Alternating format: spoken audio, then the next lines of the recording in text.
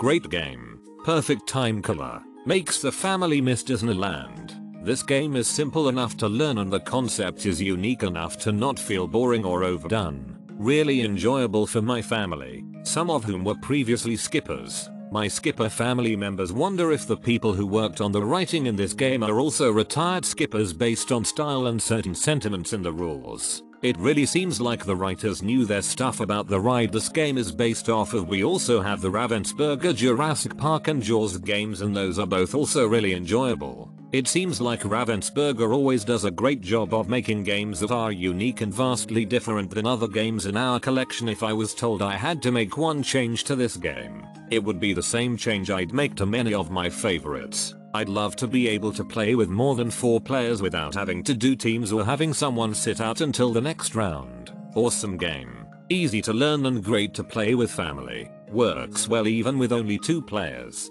Love it. Like many games, once everyone knows the rules, it is pretty straightforward. You should understand most of the rules after your first playthrough. If you have any experience with other strategy board games, it is fun with just enough strategy. The passengers that are worth the most points changes each game and is a mystery to the players early, and based off of your luck with rolling die helps to lead you in the direction of trying to maintain your passengers on board, or if going for sets of cargo makes more sense. Overall, I see enough replay value for us to enjoy this for a while. You do go through the jokes after the first game, but they're lighthearted and themed to the Jungle Cruise ride, some of which I have heard in person on the ride.